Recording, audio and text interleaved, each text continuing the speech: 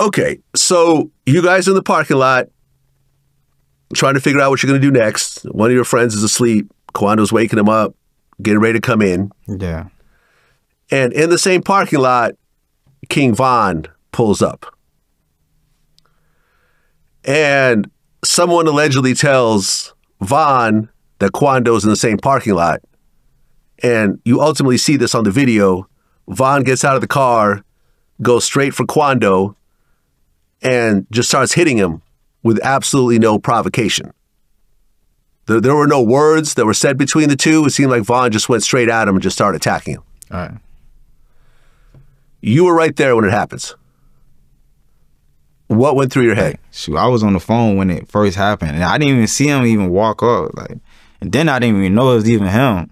My partner look at me, and I look at him like, damn, like both of us shot like, damn, what's going on? We don't even know why this even just happened. Like, feel me? We kind of clueless. It's like in my head, I'm like,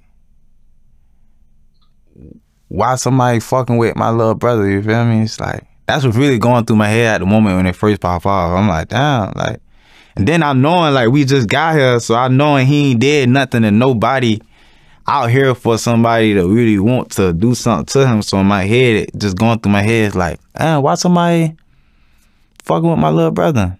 Type shit. That was really going through my head. Well, you pull out and you shoot 4 times. Yeah, the gun jammed. Oh, the gun jammed? Yeah. After the 4th shot? Probably like the 3rd shot. You end up getting shot twice? Right. What parts of the body? I get shot in my right hip bone, and I get shot on my ass. It go in and out, though. Did you think that Kingvon survived the shooting, or did you know that he was gone at that point? No, I didn't. I didn't know neither one if he was gone or still alive. I just, like I say, I didn't even know it was him. So I didn't even know if he was dead or alive. I just was trying to make sure Quando was good. Man, ain't that some shit? Man, that's why you can't run around putting your hands on nobody, man. I'm talking about this the prime example of why you can't run around putting your hands on nobody. Because you never know when a man got that iron on him. And 9 times out of 10, he got that iron on him. You know what I'm saying? So if you ever have something that's going on, y'all outside or whatever, even if you're inside, man, you can't be running around putting your hands on nobody, man. Because guess what? Man, some people just ain't fighting these days.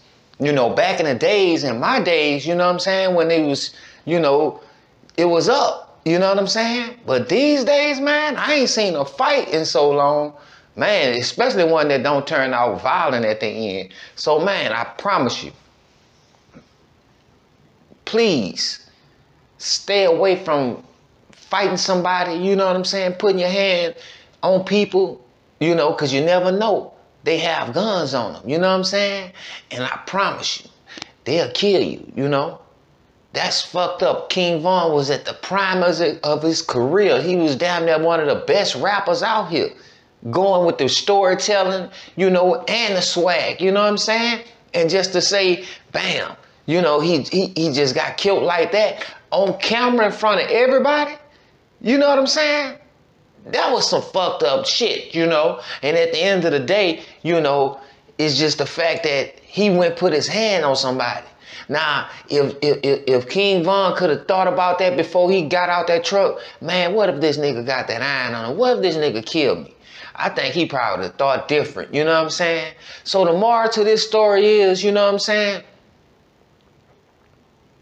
Don't put your hands on nobody. Especially outside, man. Especially if you don't know if this dude got nothing on him or he got people watching him, you know.